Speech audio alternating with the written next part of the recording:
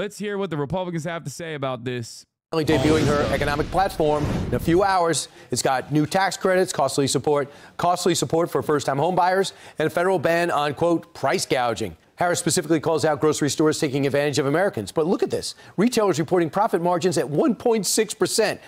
Dude, this is fucking insane. Sometimes you hear, but grocery is a low-margin business. And I think the correct thing to say is it was a low-margin business until the pandemic. One thing that has been notable about grocery prices during the pandemic is that their earnings behavior has been empirically different from the rest of retail. Whereas margins in other retail popped fast, then came back down, grocery margins rose slowly and have stayed stubbornly high. Factors like avian influence substitution towards high-margin store brand products may have had some effect during this time, but this is a larger, more persistent shift than I would have expected from just those temporary peripheral factors. Look at this shit, dude. Retail trade margins by subsector, boom. All other retail explodes, dips back, normalizes a little bit, but still rising steadily.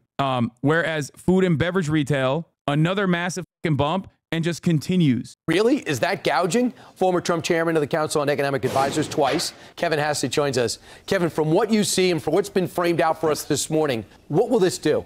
Like, for an economist, this is about the most terrifying proposal I've ever seen, because what Kamala Harris is saying is that the government needs to set the price of things. And she's starting with food, but I guess if they're going to set the price of food, they might as well set the price of everything else. They've also...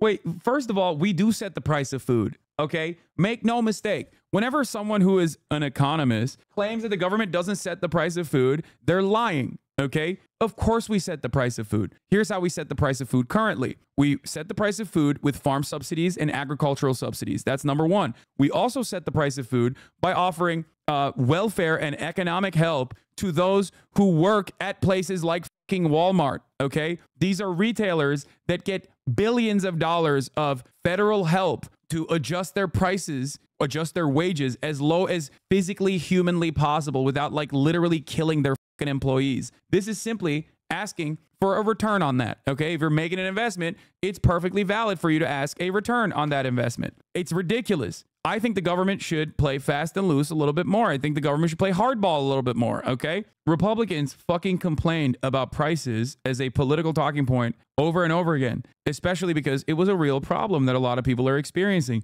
Kamala Harris acknowledged the problem, said she's going to solve it, and now they're complaining. Now they're complaining that they're solving the fucking problem. It's like, what do you want? What the do you want? About, you might recall the Biden administration saying that they want to set rents, that they think rents are too high, so they're going to have the government decide what the rent for your apartment should be. Oh my God, I would nut if they did that. That'd be so fucking sick. Jesus Christ, they should literally do that. Holy fuck. This is absolute socialism, and it never ends well. If you go back and look at the countries that have tried this, like...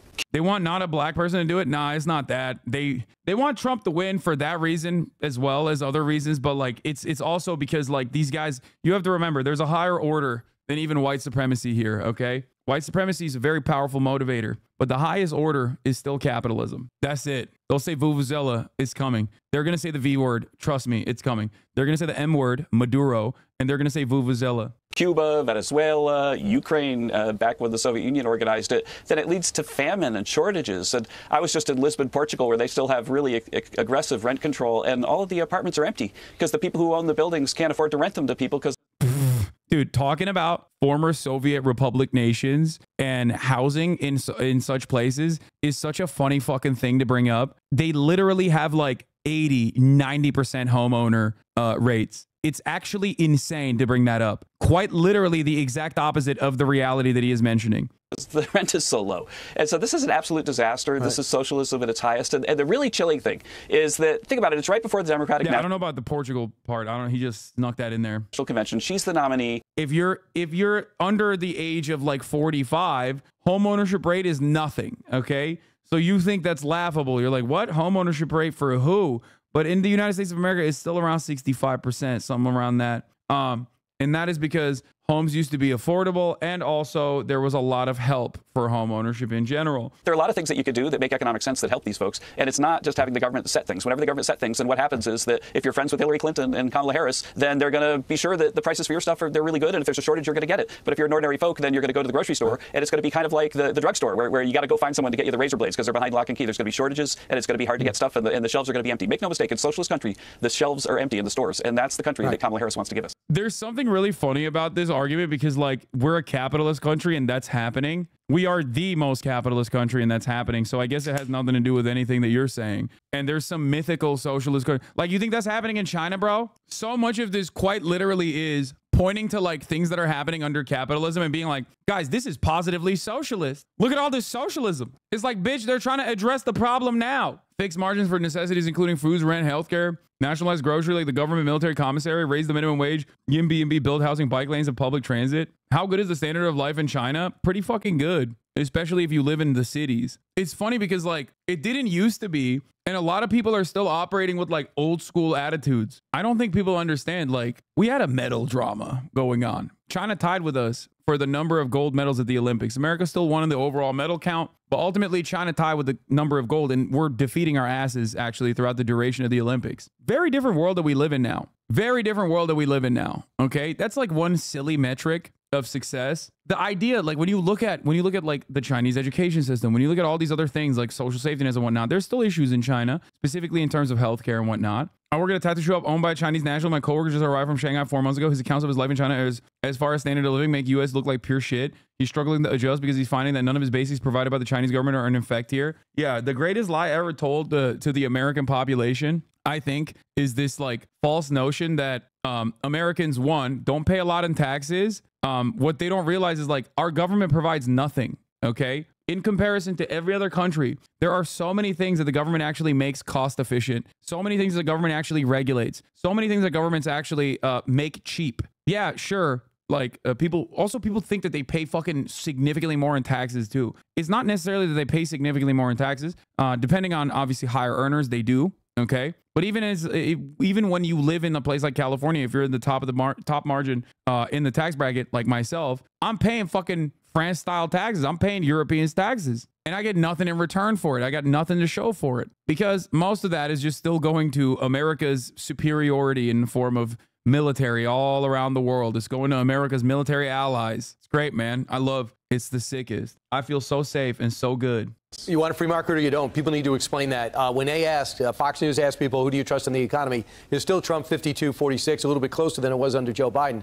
When she talks about, oh, I'm for Ooh, that's scary. Military spending is a small fraction of government spending. Okay, cut it out then. If it's a small fraction, just cut it out. Here's the thing. Here's the other part of this conversation. First of all, discretionary spending, you're absolutely wrong. But as far as overall spending goes, a lot of that goes to Social Security and social safety nets that exist. But there's another fucking problem here that many people fail to recognize. We do also have an auditing issue in the government, okay? The American government is insanely fucking wealthy. And as it is insanely fucking wealthy, we dump boatloads into the goddamn private sector to make up for all of these areas that the government is supposed to be taking care of. Okay. Yeah. We have the highest military spending worldwide, but that's neither here nor there. Okay. The issue is a lot of this stuff is supposed to be handled by the government, but we are outright allergic to having the government manage any of this shit. And then we consistently talk about how the government bureaucracy is getting in the way of innovation or government bureaucracy is getting in the way of fucking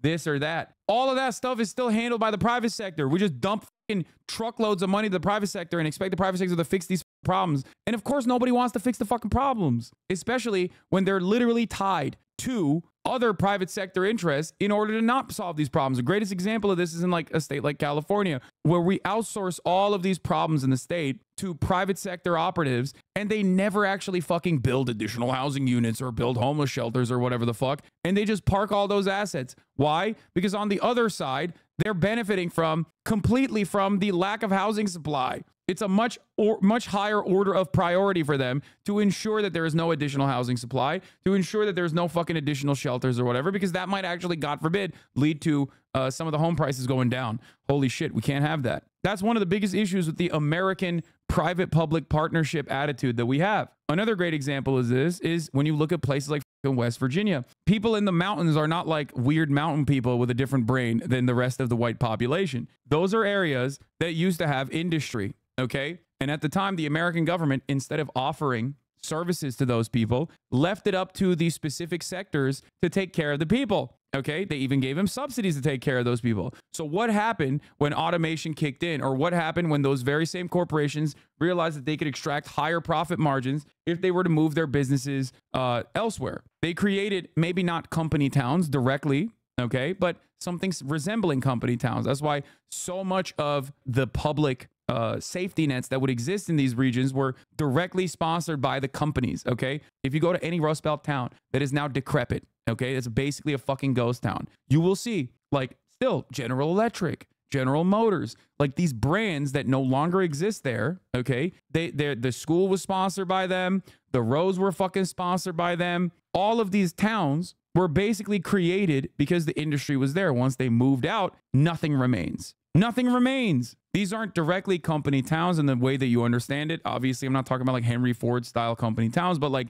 these were towns created by the companies and then they fucking moved on when they could get profit elsewhere because they have no responsibility to the citizens in the same way that the government does. They care about one thing and one thing only, which is profit, increasing profit margins at any fucking cost. Another example for Appalachia is Walmart, right? Walmart comes in. Walmart prices out every fucking family-owned grocery store. You can't compete with fucking Walmart. Walmart then hires a bunch of people at the lowest possible cost that they can hire people, because why else would they, of course they're going to do that. Walmart relies heavily on government subsidies. Once Walmart decides, it's no longer profitable for us to even maintain this fucking store, they fuck off. Now you have eviscerated the entire ecosystem. You just gutted what remained of the grocery stores that were family owned and operated. You came in, you did predatory pricing, you destroyed them, and then you fucked off. So now you have a food desert. You have a massive food desert. What are these people supposed to do? Yeah, here it is. Here, radiating death. How Walmart displaces nearby small businesses. The closer they are, the more they fall. And then they fuck off. But hey, keep paying attention to like El Salvadorans coming over the fucking border. They're the ones who are robbing you blind, right? Not these fucking guys.